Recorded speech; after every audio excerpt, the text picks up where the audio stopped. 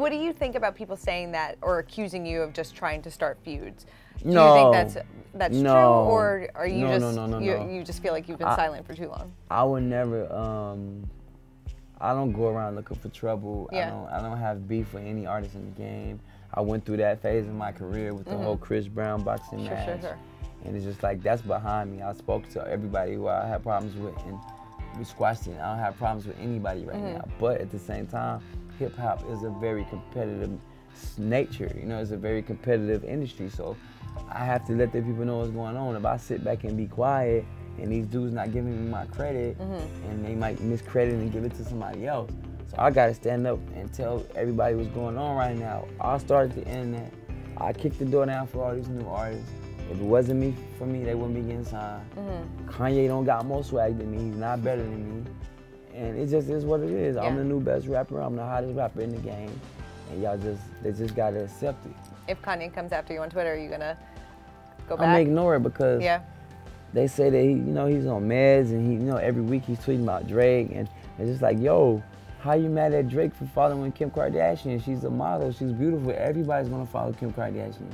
You know what I mean? So at the same time, it's like when he goes on his rants and stuff like that, I don't know if it's from a real space or if he needs his meds or if it's just he's thinking straight. I know my words are coming from a true place and they're all facts, and there's nothing wrong with me. You know what I'm saying? So I don't know if I could just go back and forth with him on Twitter, because that might not be healthy. I know you kind of touched on it before, but Drake versus Kanye, I mean, whose side do you kind of... I'm not taking I'm taking my side. Like, I feel like, yo, what's the hype all about? Like, I got more swag than both of these dudes. I look better, I'm younger than both of these dudes. Like, Ariana Grande versus Pete Davidson. That's so, rest in peace to my boy Mac Miller, you know what I'm saying? And who actually, he actually DM'd me a week before he passed. Oh, really? And I was so busy dealing with so much stuff. I'm the #1 trend in the world right now. Look at you.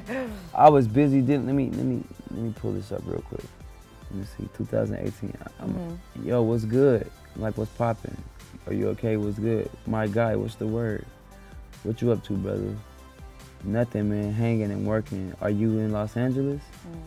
And then, like, the next week I got the news, and I was just like, man, I wish I could have hit him back, and we could have had a conversation. Yeah.